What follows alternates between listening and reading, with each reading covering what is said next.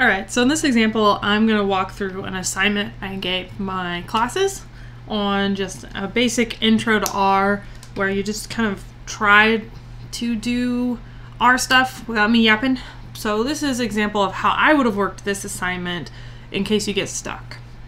So I've opened RStudio here, and I'm going to start the assignment, which you can find on Blackboard if you're in my class, or Stat Tools. Oops, wrong one. If you are not in one of my classes. So this class is sort of interesting because it had two groups of people who had experience with R and people who didn't. And so the people who didn't, I had them do this half. And then I had some of our previous students help. So I think that helps. So just to start thinking about commands and the command window, I had people try a couple of basic math commands. Please note that most of this is stolen from Navarro's Statistics in R book that's free online, and it's really great if you're trying to learn. So try adding more than two numbers. Well, what we're going to do is come over here to Studio, kind of put this here on the side, and this is the command window. It'll always, or the console, it'll always be down in the bottom left. And this little arrow here means that it's waiting for you to do something. So if I just type one number, it tells me I have one number, or a vector with this is the first placeholder. That's a 10. So I can add 10 plus 5, and I get 15. So fairly simple start. Try playing around with the number of spaces. Do those spaces matter? So now let's do 10 plus 15, or plus 5. And it doesn't appear to matter. Okay. So on many commands in R, spaces don't matter. On some commands they do, and that's going to be the kind of a little bit of a tricky thing, is figuring out which is which. Okay. Try hitting enter halfway through a command. Okay, so let's do 10 plus. What you'll see is you'll get this little plus down here. That doesn't mean that it's adding. It's adding because you told it to add here. That means that it's waiting for the rest of the commands. So if I hit 5, it'll do the 15. If I did 10 minus, you'll see it still gives me a plus here. So it's saying, okay, I'm going to do the previous line plus whatever you tell me to do now, and I can get a 9. If you're typing a command with lots of open and closed parentheses, sometimes you'll forget one, and it will give you that little plus symbol. So if you're stuck with the plus symbol and you can't figure out why, hit escape, and escape will cancel out the command you're trying to run. Let's do multiply 3 by 14 and subtract 5. So 3 times 14 minus 5. And what you'll see is that R understands the order of operations. So it will perform operations in the order specified, in the, like, please excuse my dear Aunt Sally kind of way, unless you specify to do it a different way. So it does understand the rules of operations. So we're going to put 5 to the power of 4. So 5, it's the little caret symbol above the 6 on normal keyboards. 5 to the 4th is 625. And then we're going to do some, copy my numbers here, divided by 1253. Okay. And so that's just trying to get you, oh, I did a little transposing of the numbers there. Get you used to typing in the console window and kind of what happens in the output. Okay. Next thing is to do some logical operators. So logical operators allow you to determine if something is true or false. And that is important because of data screening and subsetting. Okay. So we're going to ask it, does 2 plus 2 equal 5, basically? Now if you just do 2 plus 2 equals 5, it's going to not be very happy with you. So a single equal sign is when you're trying to set something equal to it. It's called assigning it. So it thinks that you want to set 2 plus 2 with these weird spaces literally to the number 5. The other thing that R doesn't really like, so if I switch the spaces, it's, oops, try again. It still doesn't like this because it starts with the number 2. And this is a good example of when the error messages don't make a whole lot of sense. It's just unhappy with you because variable names cannot include some types of characters, and they can't start with numbers, and they can't have spaces. Okay? So think mostly they need to be text. So if you want to do like question 1, you could do Q1, that sort of thing. So logical operators require double equals. And so think about it as you're saying, is this equal to? So this should give us a false. Then it's false because it equals 4. But a single operator is for assigning things, single equals. Double equals is for asking if something is true. All right, so we're going to test whether 8 raised to the power of 13 is less than 5 to the power of 15 to 9. So I got 8 raised to 13. Is that less than 15 raised to 9? And it's also false. Okay. And then if you just weren't sure, because that's beyond my math abilities, it's that big number versus that big number. Okay, so clearly 8 to the power of 13 is bigger. Okay. And so that's just getting you used to playing with some stuff. Let's try some scripts now. So we're going to do the toolbar to start a script here, and then we're going to save the rest of the assignment in the script. So I'm going to copy all this so I don't have to keep flipping back and forth, and do the script. So don't do file. You can do file, new file, R script. Don't do new project there. So do it to here, file, R script. That's much easier. And then now I can paste things in here. Okay. It's not going to like all this very much because this isn't proper code, but I can use it to show you what I'm doing. Okay, so I want to do scripts. The nice thing about scripts is that if you put hashtags, pound symbol, number symbol, whichever one you like, in front of it, it thinks it's a comment. So see how it changed to green? That means it's a comment. It's going to ignore that line. If you run a line with a hashtags in front of it, it just says, okay, I ran that. I'm not doing anything with it.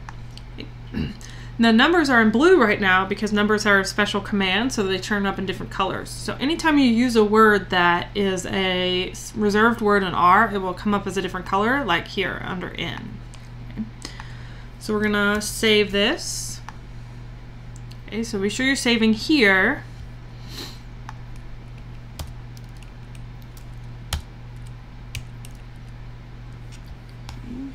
So this is 1. I'm going to call it something that makes sense to me. Worked.r. There we go.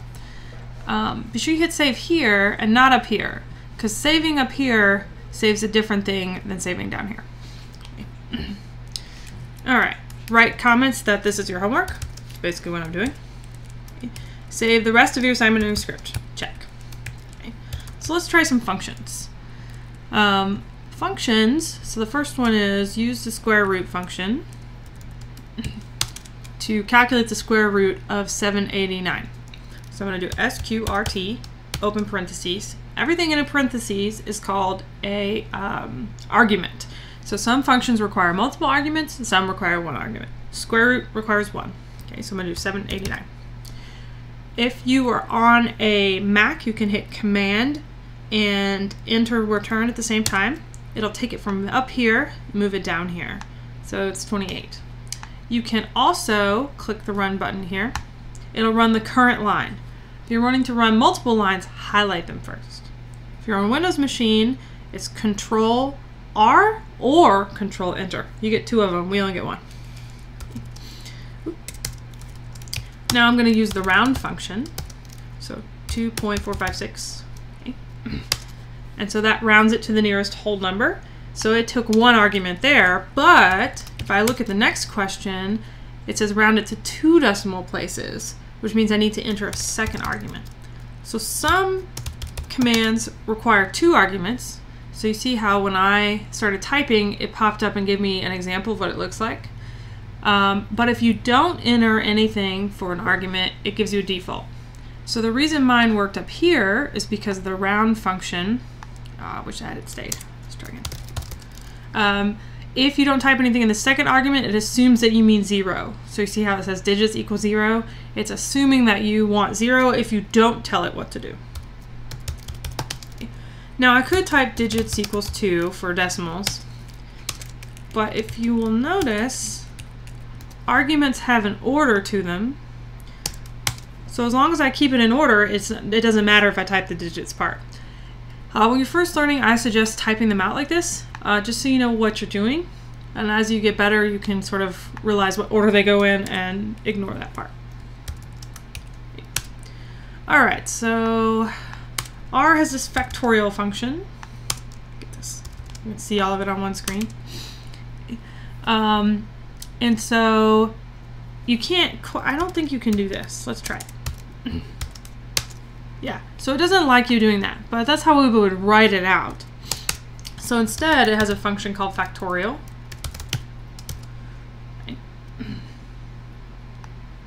And what we'll do is put in 25. And so it gives us a really big number with a whole bunch of places. Now this is scientific notation. If you don't like scientific notation, it's the options command, side pen equals 999.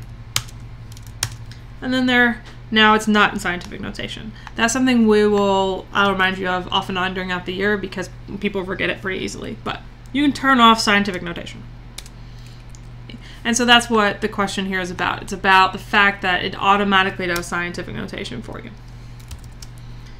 Okay, so let's see what this does. Now this really just depends on your computer, I think.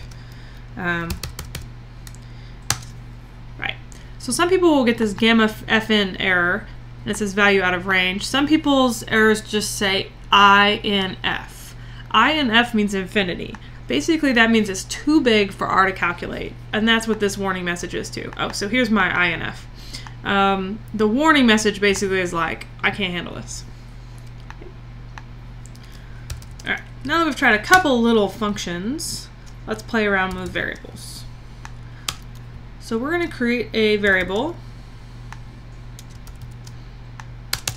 called potato, and then I'm going to set it equal to something, so equals. And I ate some sweet potatoes today, so I'm going to put 1. I've probably eaten a ton of potatoes, but let's just pretend. So now when I create a variable, look what happens. It pops up over here under values. So now I know that I have a variable saved. So typing in the console window is great until you need to use something again. So variables allow us to use things over and over again. And this assignment has you work through a couple different types of variables. So this type of variable is called a vector. There's only one row or one column, either way you want to think about it, of data. Not multiple rows or multiple columns. Okay. So we're going to print out that value by typing out its name. So potato. Look, and so it prints out the 1 here. So it doesn't print out potato equals 1. It prints out what's in potato. So in this over here, the values are listed, the names of them, and then what's in them is over here on the right. Okay. Try that again with the print function. I rarely use the print function because it's extra keys to type, but you can use print. So it gives you the same answer. We're going to calculate the square root of potato, which is not a very exciting answer. So square root potato gives me 1. So the purpose of this question is to really show you that functions can take variable names. So the square root function we did earlier on the square root of 789, so we did the square root of a number, that makes sense, but you can also take the square root of a vector. And so it will go through each number one at a time and take the square root of it. If your vector is a character vector, where it has letters in it, it'll give you an error message. Right, next question. Print out the value of potato to verify that the value hasn't changed. So have we done anything to potato? Nope. Okay. So you see over here that it's still 1. Now we're going to make potato to potato times 2. Now if you just did this, that gives you a 2, but then if I tell it to print out potato, potato's still 1. So anytime you want to reassign something, you have to say potato equals potato times 2. Okay, and that will overwrite the original value. So watch over here. As I run, this is going to go from 1 to 2. Okay. So anytime you want to save something, you have to use the equal sign. Okay. Print out potato again, just to make sure. Ta-da! Now it's 2. Now, I think this question is just worded poorly, so my fault. Print out a character, try making a character variable. We're going to call it cheese. I didn't mean to make a string cheese joke here, but it did. Character variables are sometimes called strings because that's what is in them, is a bunch of letters. And so we're going to just put string in it. Now see, because I'm typing words, I have to put quotes around it. So now I have a variable called cheese that's got string in it. If I tried to do this, it's going to be pretty unhappy. Because if there are no quotes around it, it assumes that it's something, oh goodness, sorry, something over here. If there are quotes around it, it assumes that you mean it's a set of letters. Okay. So use quotes, and if it doesn't work, try it without the quotes. Because sometimes variable names need the quotes and sometimes they don't. It's difficult to explain why and when that happens, so I always just try it with and without and see which one runs. We're also supposed to make a logical variable because cheese is happiness. So you see how true changed to blue. You can also just do a T, but I like typing it out because then I know what I'm doing. And it changed to blue because it's a reserved word. So now we have a string cheese equals happiness, and that is true. Okay, so we have 3 variables, and they're 3 different types. So cheese is a character variable, happiness is a logical variable, potato is a numerical variable. Now we're going to try creating one with a missing value. I just call it stuff. NA is also a reserved word. So NA means missing. Null is a different thing, so stick with NAs. Okay. So now we have 3 or 4 different types of variables. Now let's try, I'm going to mute my notifications too here, doing some vectors. Okay, so I'm going to create a numeric vector with 3 elements. So I'm going to save this as numeric. Okay. One quick hint that'll save you lots of grief later down the road. As you type, functions will pop up because it's like asking, hey, do you want to do this thing? So if there's a function already called something, don't create your variable names with those same names.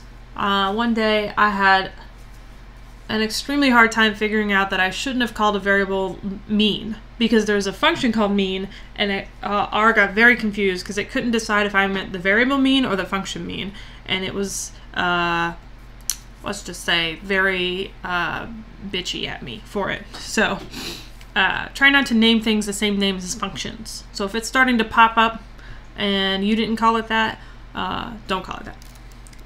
So the C function is for concatenate or combine.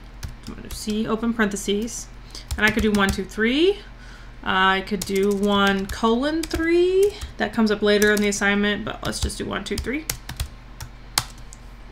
And so now over here I have a vector. Look, it tells me what type it is. It says it's a num, which is for numeric, and then it says I have 3 values. So 1:3 means 1 through 3, and my values are 1, 2, 3. Now, creating a character vector, same idea.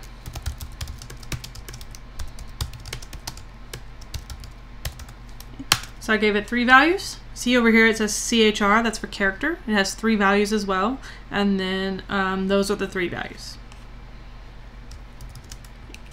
Oops. So let's try this one.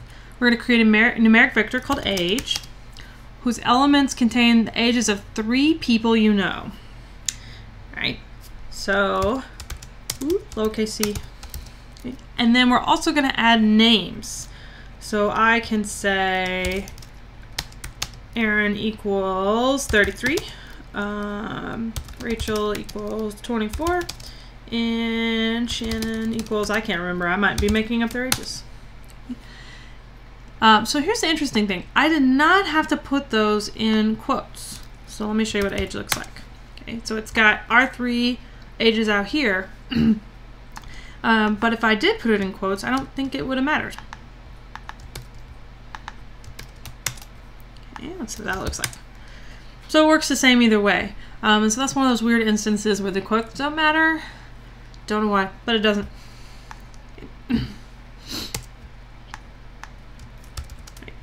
So we're going to use the index by number. Oh yeah, sorry, this was a typo. I had changed things. This is 29.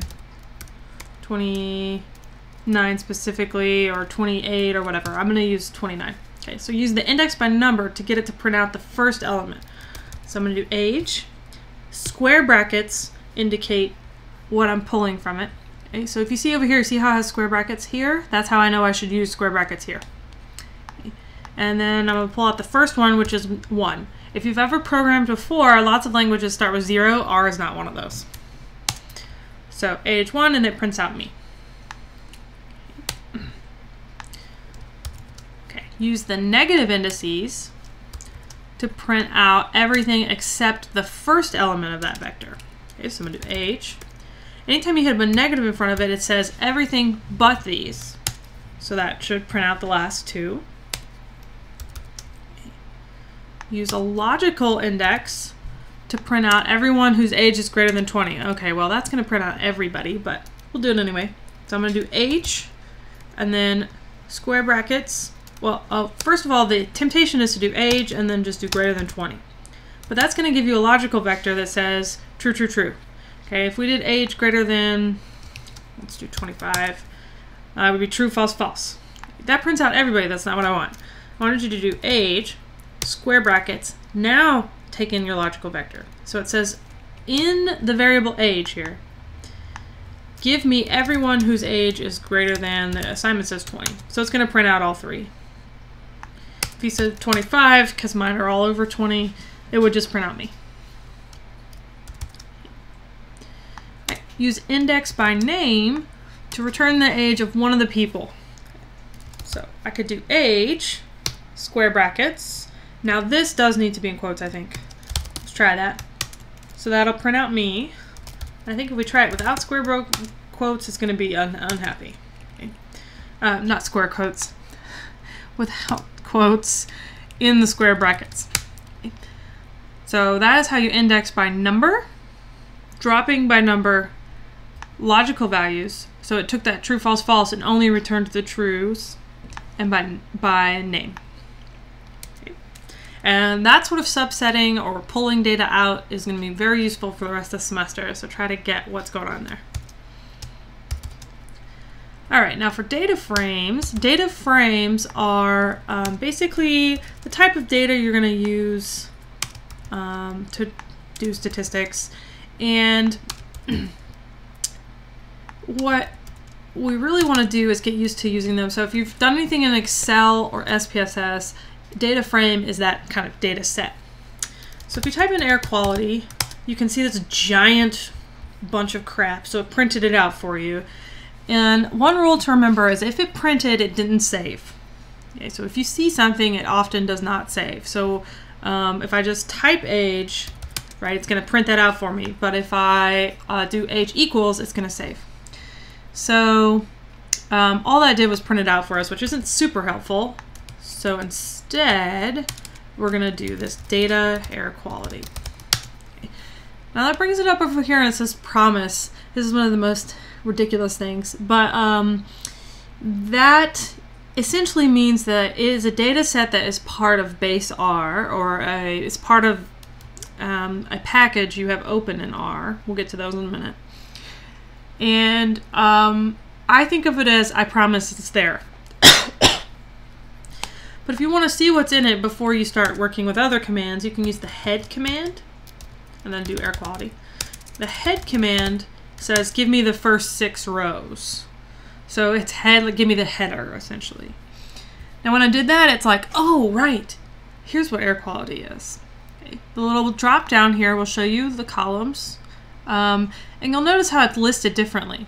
So here under values, this is only where vectors and lists go. It gave me 1 through 3, so there are 3 things in this.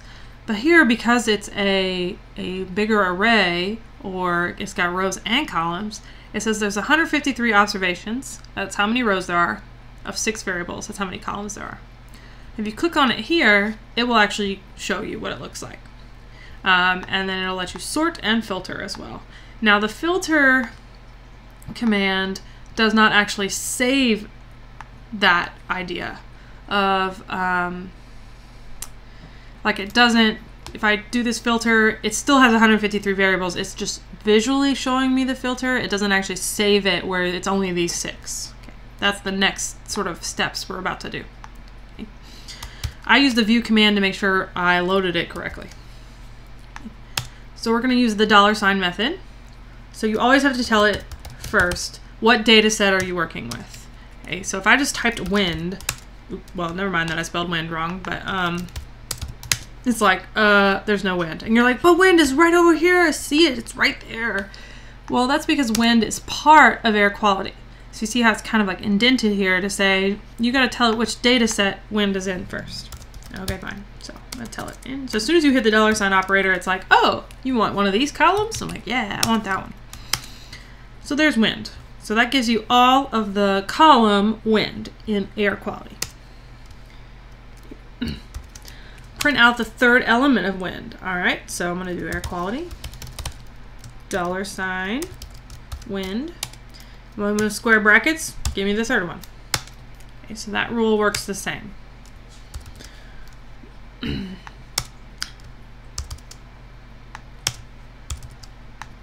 Okay, so now let's create a new data set called AQ. So AQ equals, that's only the first 10 cases of air quality.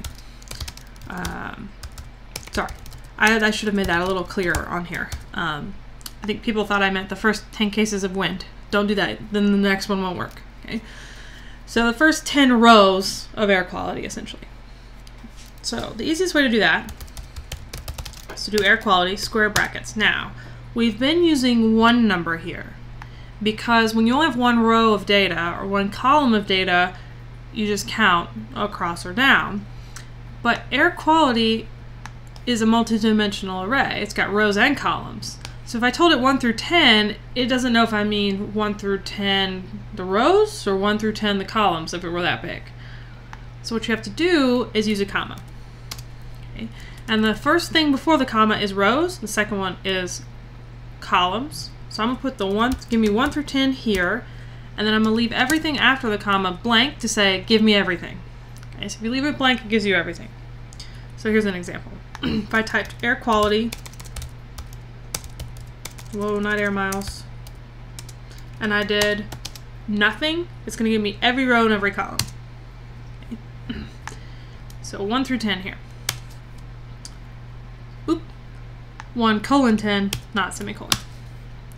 So now you see AQ is the first 10 of air quality. So if I flip back and forth here, okay, the only thing that's happened is it's something about the word month that's changing sides. Now, why didn't I do that here? Because I was using air quality, but I told it only the wind column. So when you picked out one column, there's only one more thing you need to do. You count down the columns. Okay. So essentially, what's happening is I'm telling it, pick these first 10 rows and give me everything. But when I said air quality $wind, it was just counting 1, 2, 3.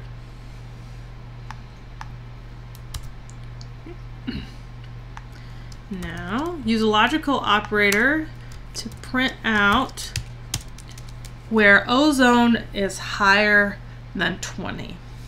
Okay. So I got AQ. I just want ozone. And then here, what I want to do, print out all the days. So I actually want days here. Oh, no, just day. There we go.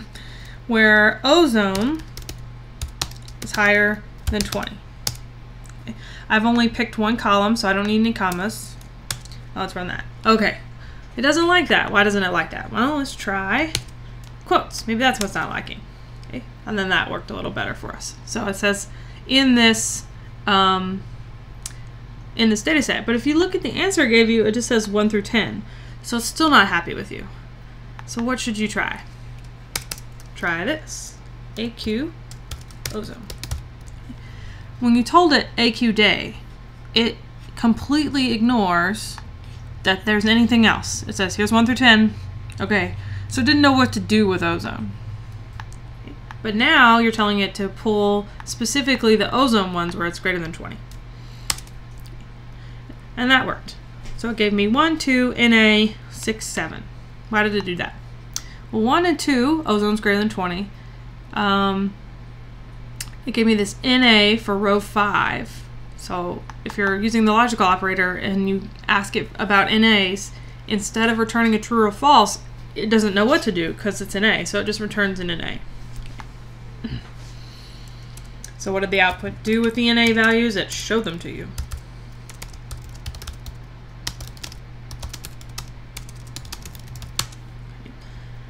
Now let's try the subset function. It's one of my favorite functions. So I'm going to do subset equals, it's open parentheses. Okay, so data set AQ.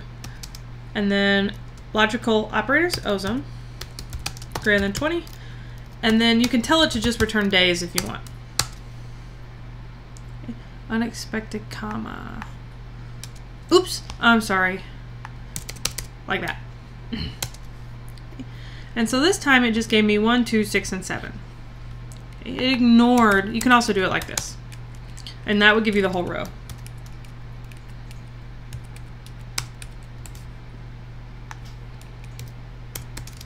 Leave that one in there for you guys. Okay. So it ignored the NA values. Okay. So if I use the logical operators with the square brackets, they stay. If I use the subset function, they go. And that's one reason I really like the subset function, is because if I want to know when ozone is greater than 20 and I have a missing value, I don't give two craps about it, right? I want it to go away. But just kind of showing you that you can get different output depending on which function you use. Okay, so we're going to create a new variable. So we're going to create a new variable inside AQ. So I'm going to have to tell it go in dataset AQ, and we're going to make one up. So you can make them up as you go. And it's a logical variable that's true if wind, typo there, is greater than 10. Okay. So I'm going to say, okay, I want everything in AQ, the wind column, that's greater than 10. Okay. And so AQ windy, let's look at it. So let's see if that worked. So wind 7.4, it's false. 8.0, false. So that seems to have worked. True. Now we're going to delete that variable. Okay. I said that null was a special operator. You want to delete something, set it to null. And then now windy went away, or too windy went away. Okay. All right. So the next piece is about packages. So it's essentially like install a bunch of packages that I know you will need throughout the semester. And the easiest way to do that is to click over here. I'm just gonna do car. The rules are the same for all of these, but ggplot takes forever to load, so I'm just gonna click and do one. So you click packages, you click install, and as you start typing, it should pull up the options that match. So if you misspell it or you case does matter, it will basically say I don't know what you want. So star car, hit install. It's gonna do something. There it goes. If you install a package you already have, it just overwrites it. So it doesn't hurt you. Right. So essentially the code for this, if you don't want to click the buttons a bunch of times, is install.packages, and then it's the name of the package. That comes in handy if you're working on, let's say, a school computer that does not have all this stuff pre-installed, like your own personal computer. And you can just tell it to include that code, so every time you run it on a computer, you know you'll have the packages you need. Loading a package is the library command because heaven forbid it be consistent, and it does not need the quotes. So I can load the car library. it's being grumpy with me because this is the newest version of car and I have not updated my R, but that's okay. The other thing you can do is click on the little checkbox over here under packages. I don't love doing it over here sometimes because sometimes it doesn't stick. And last but not least, importing a CSV file. The easiest way to do this is to click Import Dataset up here in the Environment window from Text File. Now, CSV files are comma delimited, so that means that they are you can open them in Excel and it'll look like Excel, but the way they're actually structured is like data point, comma, data point, comma, data point. Okay. Let me find my file I put online here. Okay. I called it a little something else. I called it something wrong, but whatever. So you hit, after you find the file, click OK. It will show you what it looks like. Here's the biggest thing. You can rename it here fairly easily. So you see how it auto-converted to having dots because it doesn't like spaces, but do not start a variable with a number. You will regret your life choices. Okay, so I'm just going to call this example data because that's the name of the file you guys have. Here's the other thing. If you get this V1, V2, V3, it's going to import this whole thing as characters because the second row is characters. So under heading, click yes. And that will move up the header row that's got your variable names into variables. So here where it's bolded, that means it's taking it as a variable name. Most of the rest of this you're going to leave alone. If you don't have a header row, clearly leave it as no. Click Import. That'll import my example data set and show me examples and show me what it looks like. And then over here I can see what columns I have in it. Okay. So it imported as an integer, a factor variable because it had strings in it. We'll cover factor variables a little more later. And a logical variable for having true falses. And then I can copy this code and paste it in here. So I'm going to change the name of this. There we go. And so that is how it imported the code. Okay, so there's a little bit on working directories in this, in the notes, and we'll cover those more later. But if you didn't want this giant path, you could change your working directory and exclude all that. But we'll cover that more later. Okay, so that is how you work just some basic R commands, including importing files, packages, and scripts.